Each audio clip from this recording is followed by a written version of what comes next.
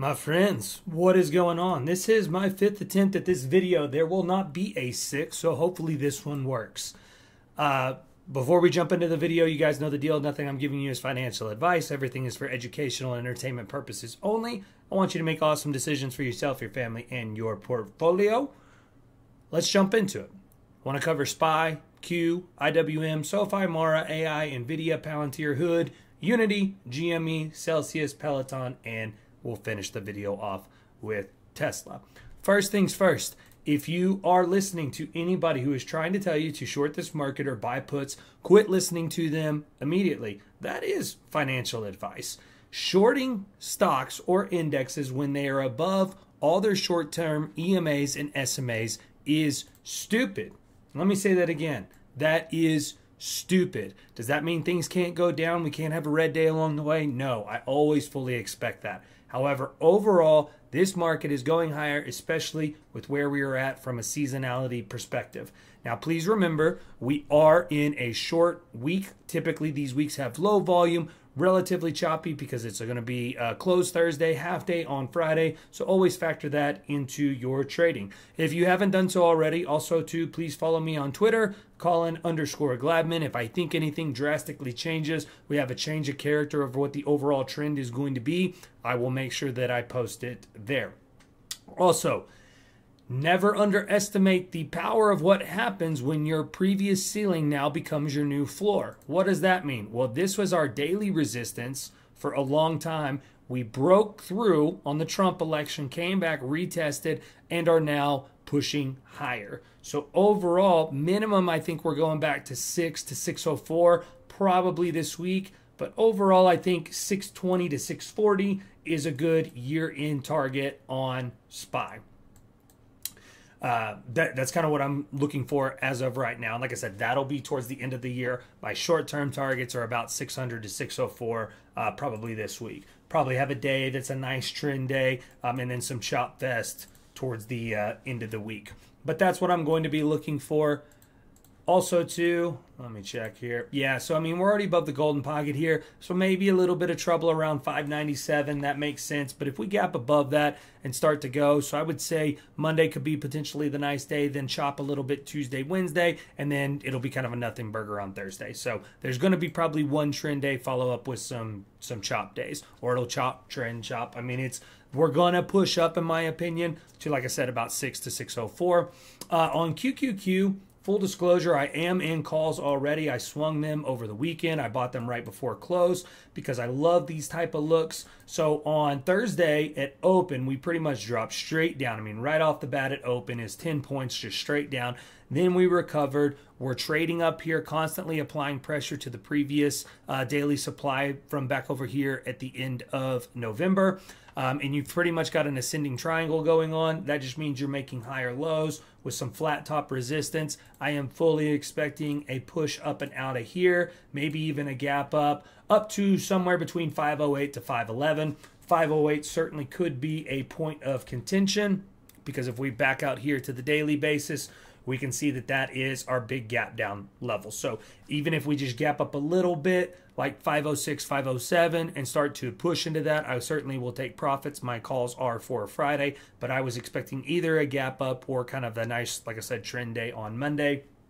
But overall, once again, very strong look. Q's lagging a little bit just due to NVIDIA's situation with selling off a little bit post earnings. Now, IWM, guys, looks fantastic. We were in an ascending triangle. We gapped and broke above. We pulled back on lower volume, and now we are starting to curl back up again. If you look at this thing on a weekly basis, it really tells the story, right? I mean, just compression, compression, compression, ascending triangle, big bust through, gapped up, sold off. If you'll remember from my last videos on SPY, QQQ, all that kind of stuff, I said we want to push up a minimum of 50% of last week's candle, blasted through that on IWM, on Q. You're right at that 50%. It was the most of the lagging, and then SPY was well above the 50% mark. So all this looks good. It shows the broadening out that we've been wanting to see in the market and that rotation back to the small mid caps. But you had a 618 retrace here, followed up by a nice push above. I fully expect small mid caps to keep going. I think 250 to 260 is very reasonable by the end of the year there. SoFi. This is one I'm in shares in. This is your weekly look. We finally made that support resistance flip over 14, a nice push. I would like to see a little bit of consolidation up in here as your weekly EMAs catch up before a continued push. But this is one that I think I'll be able to catch 100% just off shares alone. And overall, I think we're probably going to the 1.618, which is around 28, which as you can see is pretty much the previous all-time highs. I think SoFi looks great here on a weekly macro chart. On a daily basis, any type of pullbacks towards this 13, 14 level, in my opinion, are very viable. This has pretty much just been riding the daily 9 up. Every time you get to extend over the daily 9, it flags back into it and then continues to push up. On its earnings, put in a nice high volume hammer candle here showing you how strongly that dip was bought.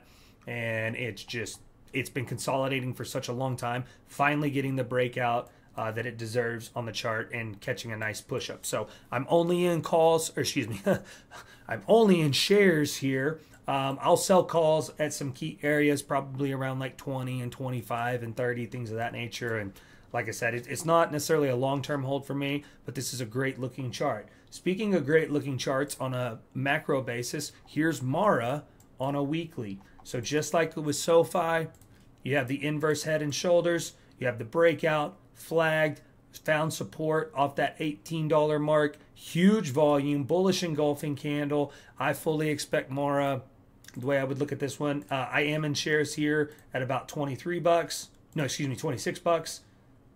No. Where am I at in Mara? It's around that ballpark. Thank you for holding. Yeah, 23, a little over 23. So nice bullish engulfing candle here on the weekly. I fully expect Mara to work its way up towards 60, even potentially up to new all-time highs. I said this one's for me. I'm not in calls or anything like that. And look at this volume, guys. Exactly what you want to see. Consolidation, volume gets sucked out, starting to push. High volume move. Crypto's obviously looking very good. Historically does well after elections. So wanted a little exposure here. And this is just a beautiful chart from a markup to distribution to markdown, accumulation, sign of strength. Over the next 12 to 18 months, I think this one is going to do very well overall. But we'll see. You know, nothing's foolproof. Same thing here on AI. Beautiful weekly inverse head and shoulders flagging out, catching your breakout with volume. I think this is another one. I have zero position here, but it's a great looking chart, great looking setup, like I said, on a weekly basis. So be smart, but same thing with the volume coming in at the right time. I think it looks good for a push up. NVIDIA, it's holding that 140 support resistance flip. I think at worst, you're probably going to continue trading sideways in here till whether it be SMCI news, or another chip does well on earnings, or NVIDIA. I don't see it going anywhere. I see it worse consolidating. Excuse me. I think your most potential pullback is anywhere between 135 to 130. Those are all going to be very viable dips. I just don't see it going anywhere, especially this 130. I wouldn't get bearish on NVIDIA unless it starts slicing through 130. But other than that, anything around 130, I would 100% buy the dip.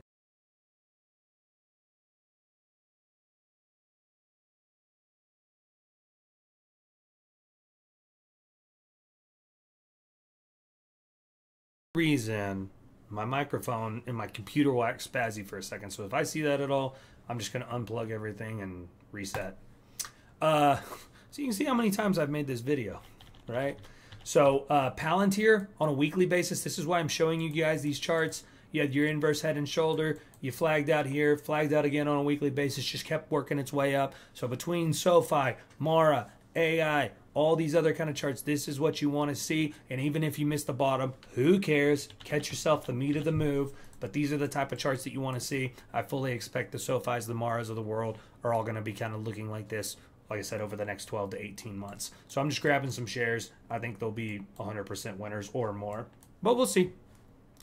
You guys know the deal. I'll update if I think that drastically changes. But Palantir, I did want to show on a daily basis, could be looking for its next move here. So you had your volume on your push up, flagged out into the daily 9. I mean, this thing looks pretty good here to potentially go on another run. I think your next stop is going to be in the 70s. So now you're in price exploration territory. But I think this daily move looks like it wants to go towards around 82 to 100, potentially towards the end of the year. Looks really good on a daily basis. And so long as it holds, yeah, basically 58 to 60, it looks great. Hood, a weekly chart. Once again, see how many times I've tried to make this video already? Same look as all these other ones. It's a little bit further ahead. Wish I would have caught it a little bit sooner, but I know I've been talking about Hood since that $14, $15 range. You can go check my Twitter. This was its sign of strength right up in here, pushing up nicely. This is the kind of stuff that you want to see anytime a key area is taken out. It just V-shaped recoveries up and right out through that. So Hood is one that I am in on shares, mainly because it finally made this 35 weekly support resistance flip. I actually think I got in at about 34 as the daily action was clearly showing bullish consolidation here. Yeah, I bought either Thursday or Friday of last week. You push out, caught its daily 9, support resistance flip. It looks great. All you could ask for in a stock on a daily basis. And yeah, I mean, you're pretty much, yeah, so it did reject kind of right up here off this bear gap. So the next big level is going to be 40. But once you start getting over 40, I think you're pressing all-time highs. Crypto stays strong. Hood's going to be another great looking chart. Unity, oh look, stop me if you've seen this setup before. Inverse head and shoulders to a flag. Now, what I like about this is pretty much what I just talked about. Like anytime you're getting those support resistance flips, if you lose key support, holy cow, see how many times I've had to make this video? We'll just have to do it the hard way. Anytime you get these huge support resistance flip, if it slices through it, this is what you want to see on your, oh my gosh, sorry, on your chart, is you want to see that V-shaped recovery.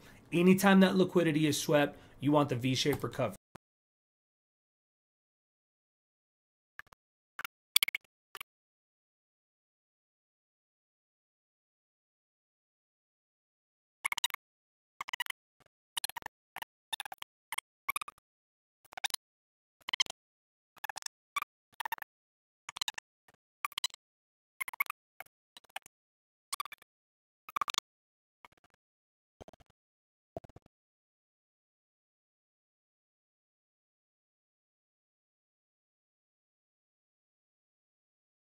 See, my computer just started making weird noises. I don't even know what's going on there. Tesla runs this week. Maybe we can afford a new computer.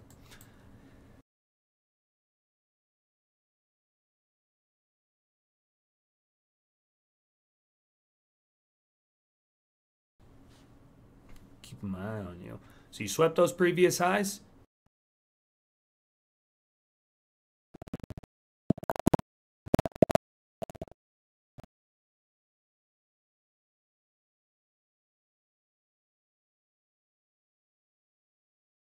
If you're still with me, you have the heart of a saint, and I appreciate you. Like and subscribe. Push up, sweep the lows. Sorry, sweep the lows. Push up, sweep the highs.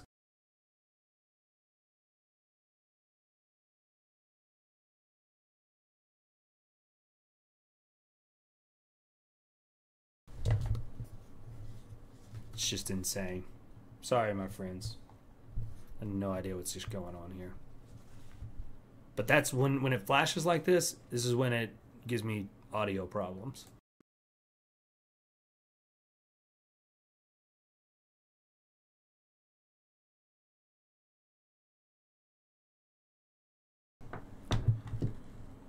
Okay.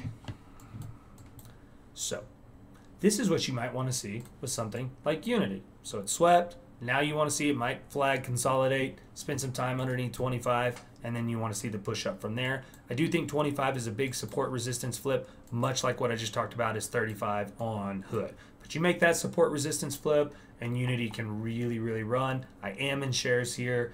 Like I said, playing the long game. GME, Just want to see it keep base in that 25. I want to see it push 30 again. You don't want to lose this momentum right here.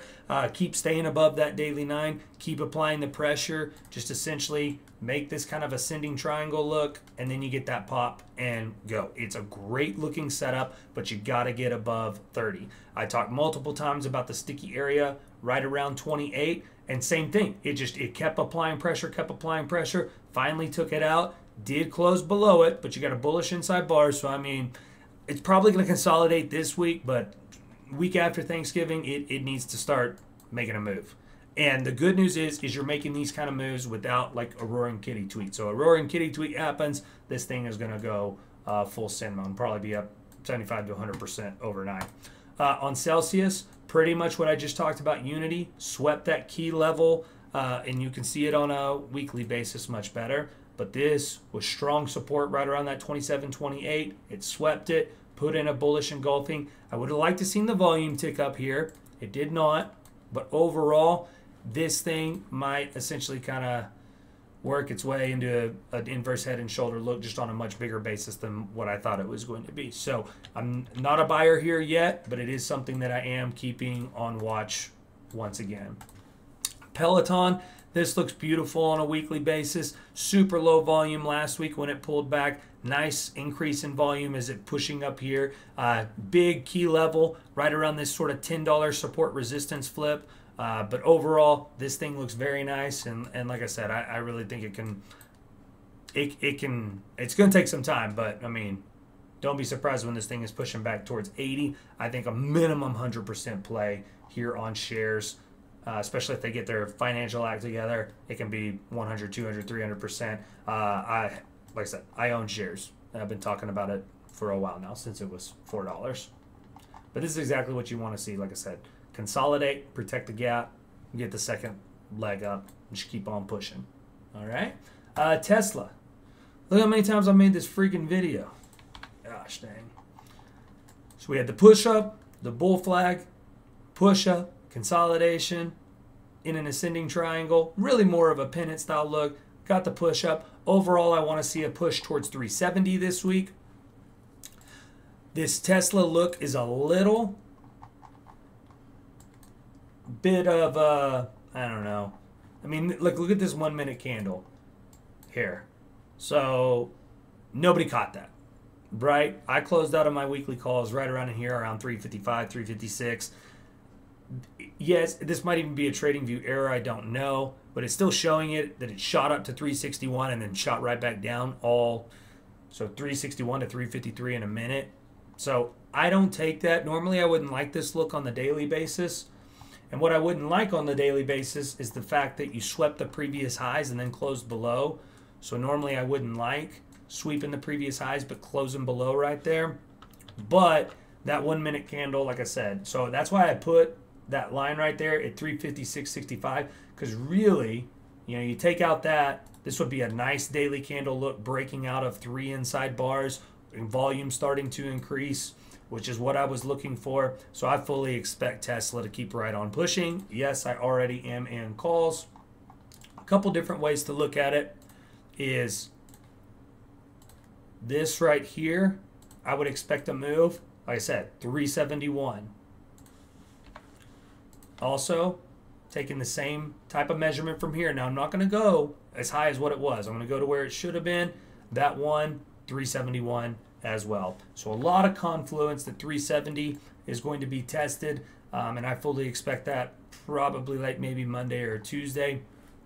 Also, too, if we take the full extension from our bull flag right here, that 618, 363, I think it'll overshoot that a little bit. But I think we're eventually making our way to 400 on this deal. Might take, I think it's probably going to be sooner rather than later. I think Tesla's probably going to make all-time highs before the end of the year. And obviously, you're starting to get into some stickier territory. But I've got this line up here right around all-time highs. 400 is going to be a big key psychological lever, so I would expect some stop and some retracing up in there. But yeah, it looks good. It really does. So, and certainly any retest back towards 350, I'm going to be buying more calls, me personally. 350, worst case scenario, back towards this 338 level. yeah, I mean, there's a ton of support in here. I'd be surprised if it drops at all, to be honest. But if it does, because we don't just go straight up, I'm about 70%. I think 370 is going to happen Monday or Tuesday for sure. But we shall see. That's why we play the game. All right. Yeah. Guys, I'm sorry this video is terrible. It's like I said, it's the 5th time I've tried to make it. Super frustrating. Thank you if you stuck around this long. Like and subscribe. I'll try to get a new one out, maybe towards the end of this week, or once we have any type of significant movement where I think we need to do an update, I'll do it. All right. Much love. Have a good one, my friends.